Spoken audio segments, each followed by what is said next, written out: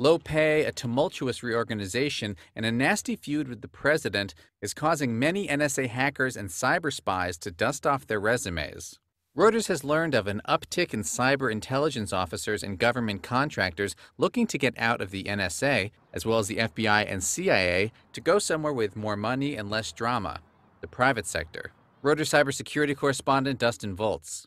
This has always been a concern for the government, retaining and recruiting top technical talent when they could, when those hackers and cyber spies could find much more high-paying jobs elsewhere.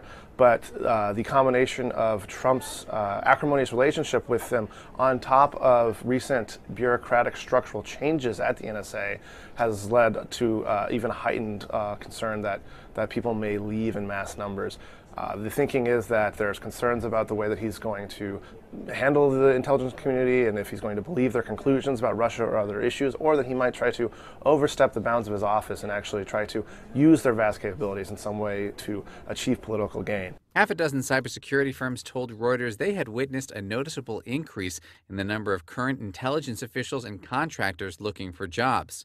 Some NSA veterans attribute the morale issues and staff departures to the leadership style of Director Michael Rogers, who's overseen a reorganization of personnel and agencies that has left many feeling frustrated. This, according to many current and former officials, has also led to concerns about the direction of the NSA, that they're not achieving their mission as adequately as they were before. At a congressional committee in January, Rogers saying that the presidential disparagement wasn't making things easier. I just don't want a situation where our workforce decides to walk, because I think that really is not a good place for us to be. A former NSA lawyer says such a rush to the exits would represent, quote, an incalculable loss to national security.